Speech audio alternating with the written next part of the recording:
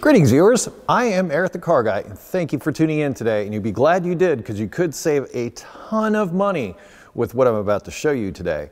I've teamed up with Cap City Muffler for this video for an installation of a CAT security system, or a catalytic converter security system, on my 2004 Honda Element. Now, catalytic converter theft, well, it's been a thing for quite some time. In fact, back in the day when I was at the dealership, there were 30 vehicles in one night that had their catalytic converters stolen. Brand new vehicles, cost the dealership more than $30,000. Catalytic converters are not cheap, and I have three words as to why: platinum, palladium, and rhodium. If you look up the cost of these metals, some of them are worth more than gold. Hence the reason catalytic converter theft is such a thing, and in difficult times, well, theft is on the rise. That said, they have created a system for the Element that I will be installing today. They also have another very popular catalytic converter to be stolen, is off of a Prius. They have a system for the Prius as well. I'm not going to be installing one of those in this video, but there'll be links in the description to additional information and stuff like that. But watch this video and check out how we're going to basically make it almost impossible to steal the catalytic converter on this 2004 Honda Element. I have a couple of notes before we get started with the installation of the CAT security system on the Honda Element behind me. Number one, what you're about to witness is what I would consider worst case scenario. And what I mean when I say that is, my Element is all-wheel drive, it has side steps, and it's pretty darn rusty. And as you'll see during the course of the video, those three things contribute to a lot of additional time for installation of one of these kits. In reality, it would probably take you longer to watch this video than it would to complete the installation under normal circumstances. Probably about 10 to 15 minutes, I would say. Additionally, I did not follow the instructions like I should, and that's on me.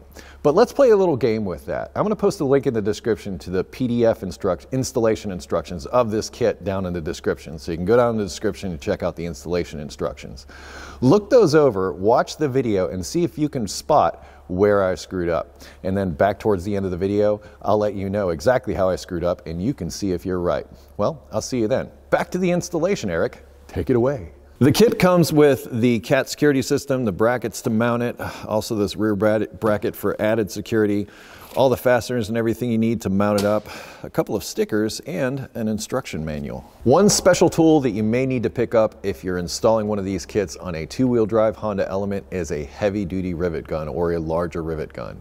And you may be able to rent one of these from a parts store or perhaps borrow one from a buddy, but if you are installing this kit on a two-wheel drive Honda Element, you will need a heavy-duty rivet gun to do it. This is the catalytic converter on the Element, and yes, I know it's pretty rusty under here and this thing doesn't look like much, but trust me, it's worth about 1,100 bucks from Honda, so that's the reason why we want to protect this thing. The most common way catalytic converters are stolen is with one of these, a Sawzall. They just come in underneath and they basically just cut it right out, and they don't care what's in the way, and oftentimes there's other damage that results. The system that we're going to install basically enshrouds this whole thing and makes it, well, like I said, virtually impossible to come in here with, say, a Sawzall and get this thing out of here. Let's get started. Now, I've already sort of looked things over and test fit things, and I'm already seeing a problem. Not just the corrosion on the fasteners that I'm going to be removing to install some of the brackets for this, but also because I have these side steps here. Specifically, it's this bracket that needs to be installed, and as you can see, that clearly interferes with this. We'll have to remove this fastener and this fastener for the heat shielding in order to attach this. Now, when you're working under a vehicle like this, particularly one as rusty as this one is, I strongly recommend you wear your safety glasses to keep that junk out of your eyes while you work. Now, the instructions state to start on the driver's side, and they want you to remove this 10mm holding these O2 sensor brackets on, and in the all-wheel drive model like I have here, this bolt for the all-wheel drive strap, or for the drive shaft strap. Now, with as crusty as these things are, I'm going to sort of ignore the instructions for the moment and soak these down with as much penetrating oil as I can get up in there on both of these, because they sort of look like, well, they're going to give me some trouble. So I'm going to let that soak in while I work on the other side. On the passenger side, it's this 10mm and this 12mm that need to be removed. But I've already discussed that we're going to have some issues here, so I'm going to create this clearance. So I'm also going to try to soak these two fasteners down with some penetrating oil, hoping that gets down in there as I work on the other stuff. I made an executive decision and decided this would be easier off the vehicle, so I'm going to take it off. Now weirdly, these are 13 millimeter, which is something you don't often see on Honda. That's a little early to say, but I'm very happy that came off the way it did. And I suppose as long as we're here, we could take those fasteners out. Please, please, please.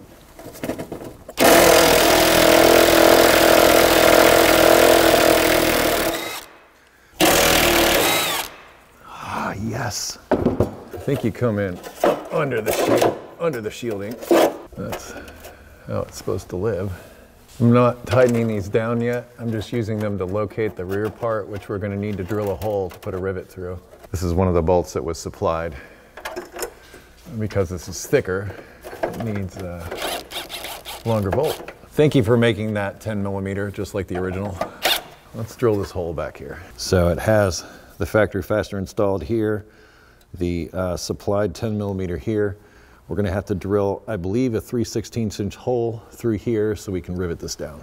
The longest rivet, or the biggest rivet in the kit, is the one that goes in here. Now I've measured it with my caliper, and the closest I've come to is a 1/4 inch drill bit. So I'm using a 1/4 inch drill bit here. And I'm just using this as a template and just going straight up through. Oh, that's perfect. And I'm not gonna install it yet. I'm gonna get this part sorted out, and then we'll get it installed in case we need to take this off and put it on to get it where it needs to be.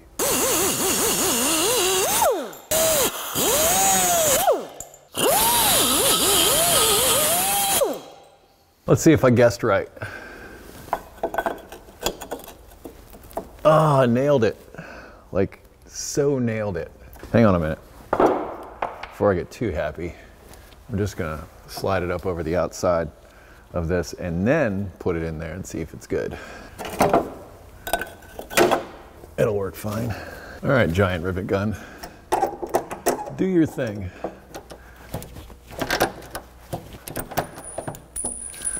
I'm gonna tighten these other two fasteners down so I don't forget. Cross our fingers and hope that the penetrating oil did its job. Well, that was a giant hunk of snow that came down on my cart. Yes, the joys of working in the winter came right from there. Let's try a bigger weapon. Gonna try my special socket. That's a win. Thank you. Will we be as lucky with this one? Sort of knew that was coming.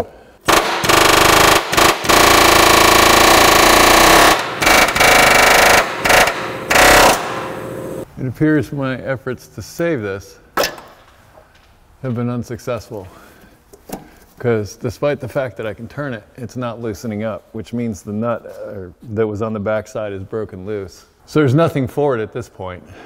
Although it's kind of fortuitous that it did break loose, because I'll be able to knock the head off of this. I think probably install a nut cert in its place.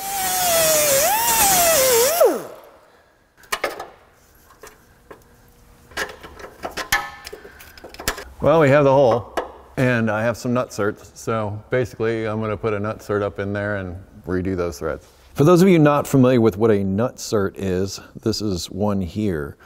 Now this will go into just a regular hole, and with thin sheet metal like what we have here, this is kind of the perfect thing for it. And it works with a rivet gun. When we install it with the rivet gun, what it does when we compress the rivet gun is it will pull this in and sort of sandwich it between the metal and hold this in place and have a new set of threads. This is an M6, which is pretty much the same bolt that was in there, the same 8 millimeter by, I think, 1, I'm not sure. Anyway, M6 nut cert is going to take the place of what was there before, and thankfully they provided us with an additional fastener in the kit. So that will screw right into here when we're all done. I need to enlarge the hole slightly. 21/64 is what I'm using here. And with this rivet gun, we'll install it.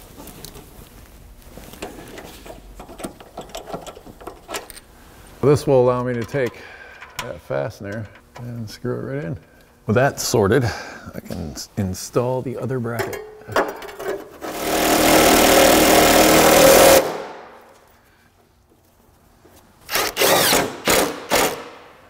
and reform that loop a little bit. Finally, the brackets are installed. Next step is going to be to install this rear tab here. I'm going to take one of the tamper-proof screws, one of the lock washers, run it through like that. They say to temporarily install it so you can rotate it up around the exhaust. So you can do that. I have all my screws at the ready so I can install them easily.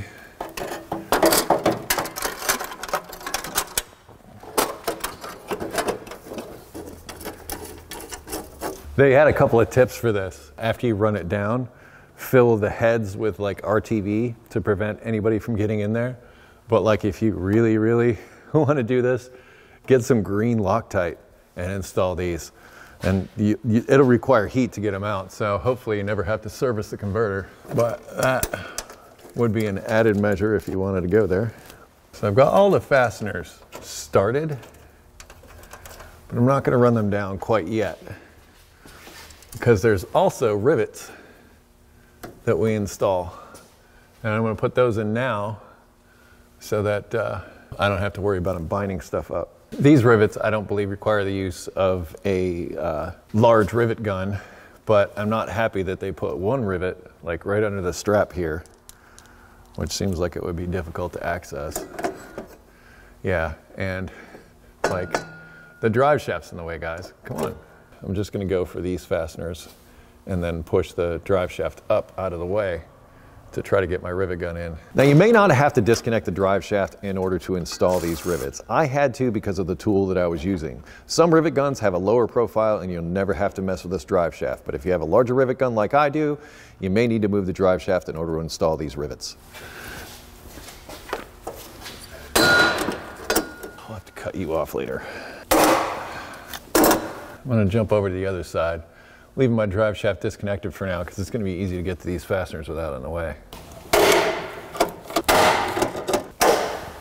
I have the socket for these, so I'm just going to run them in. It's a T27. Reinstall that lower brace. Probably didn't need to cut that angle on there, but I'm glad I did. Reconnect my drive shaft. Try to put it back on exactly the way you took it off. Can't forget about our final two rivets. There it is, completely installed. Did you spot where I messed it up? If you said that I installed that large black rivet on the wrong side, you are 100% correct. In fact, that large rivet isn't even used in the all-wheel drive installation. It's actually only used in the two-wheel drive installation. And where it goes, in the all-wheel drive, what you saw here, I had to remove that fastener that held the drive shaft loop down. Well, two-wheel drive doesn't have that drive shaft loop or even a drive shaft there. There's just an empty hole. So that rivet is there to secure the rear of that bracket so you can install the CAT security system. That's where I messed up. So if that's what you called, you're an eagle-eyed viewer and you're awesome. Well done, you. With the CAT security installed, you know, it's going to be a lot harder to come in here with a Sawzall and try to cut this off, not to mention the shielding's in the way. So you're going to have to get the shielding out of the way to get the catalytic converter, even if you are able to successfully cut it free. And that's going to take time. And I think that's what's going to save you. A potential thief would look at this and go, you know what? Screw this, I don't have time for it, and move on to the next one. And that's what you want. You don't want them getting in here.